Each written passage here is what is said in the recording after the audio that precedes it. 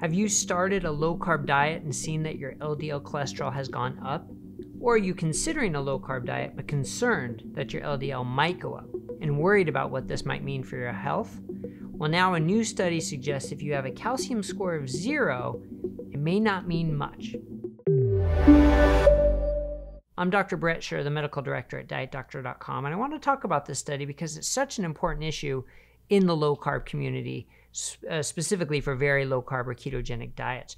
There's this group of people who have a hyper-response, lean mass hyper-responders, or just hyper-responders in general, to a low-carb or ketogenic diet, which is where the LDL goes up significantly. Now, first putting it in a context, we have a number of studies recently that show on average, for the majority of the people who have type 2 diabetes or who are following a low-carb or ketogenic diet for weight loss, that on average the LDL does not go up. And in fact, there was a recent one where the LDL particle went down. And it's clear, triglycerides go down, HDL goes up, and the overall size of the LDL particle gets bigger with fewer small LDL particles. So all that is beneficial, but that doesn't change the fact that there's this subset where the LDL goes up dramatically, and it's a very emotional and concerning response.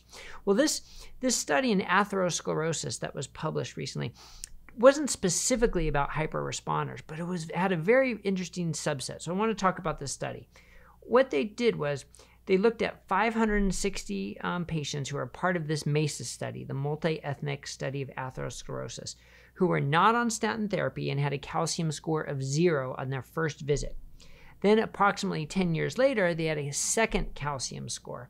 And what they wanted to see was, for those who had remained a calcium score of 0 or who didn't, what was the event rate for cardiovascular events.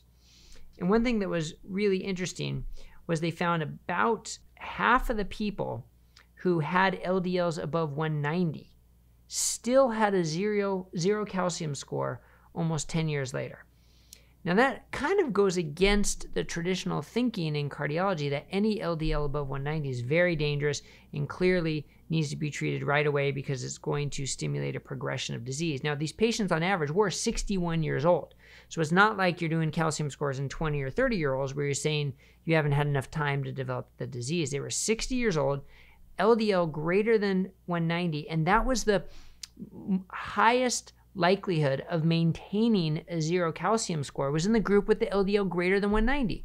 I find that pretty surprising, but also very eye-opening, that just reinforcing this concept that not all elevated LDL is the same. Instead, maybe knowing more about the LDL or more about the metabolic health or the overall health of the individual or the genetics of the individual, there's so much more information that needs to be taken in rather than just the LDL itself. And this study shows that, with over half of the patients with LDL greater than 190 still having a 0 calcium score 10 years later. Now, what they also found was those who maintained a 0 calcium score, all comers who maintained a 0 calcium score, had event rates that were half of the event rates of those who developed calcium 10 years later. So it was 4.3 events per 1,000 person years versus 8.6. So if you flip that around, they calculated the number needed to treat. If someone had a 0 calcium score, you would need to treat 117 people with a statin for that 10-year period to reduce one cardiovascular event, not death, but one event. Whereas if they had developed calcium in that 10-year period, you had to treat 54 of those people for 10 years to reduce an event. So pretty significant difference. So I guess the take-homes are, one, there is power in a calcium score, the power of 0, not 100%, but pretty good, much better than a lot of things we have. The other take-home, though, is the surprise that those patients with high LDL above 190, that over half of them maintained a 0 calcium score and a low cardiovascular risk. So this doesn't say anything about hyper-responders. I want to make that clear. This was not a hyper-responder study, but what it does is it adds to the literature that makes us say, there's something more to this. There's something more that we need to know beyond just LDL above 190, and we cannot make the assumption that all LDL above 190 is equally dangerous in all people.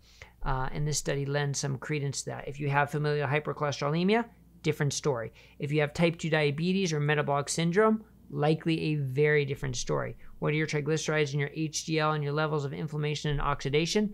that can make it a different story. So this is just sort of a little more fuel to the fire that we need to know more. We need to take our time and not necessarily do a knee-jerk reaction to all LDLs above 190 as being dangerous. All right. Again, doesn't prove it's not dangerous, right? But it does show the need for individualization, at least in my interpretation of this. Hope this was helpful. Please click the thumbs up and the subscribe button below and leave us a comment. And that way you'll make sure you get all updates from us in the future here on Diet Doctor News on YouTube. Thanks a lot, everybody.